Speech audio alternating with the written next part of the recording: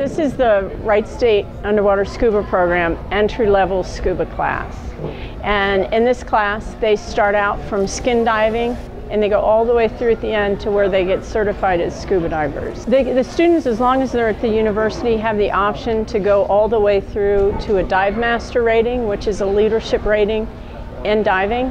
They also have the opportunity to do an internship with the Newport Aquarium. Some of the students use it as resume addition to whatever their degree is going to be in, because we've got marine biology they can use it in, geology, marine archaeology, civil engineering for bridge inspections, so it can really enhance their degree quite a bit.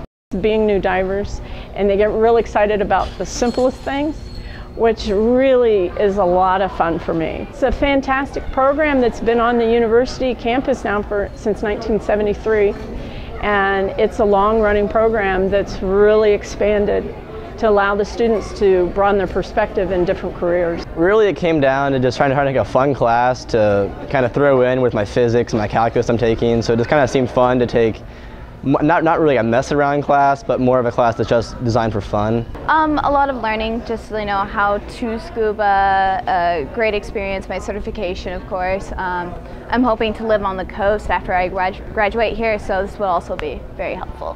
It's a lot more rigorous, I'd say, than if you were to go to a shop or go diving at some tropical resort, and I feel like a lot of times you don't get a lot of chances to do things, and I think this is a great opportunity to take a chance to do something you wouldn't normally do.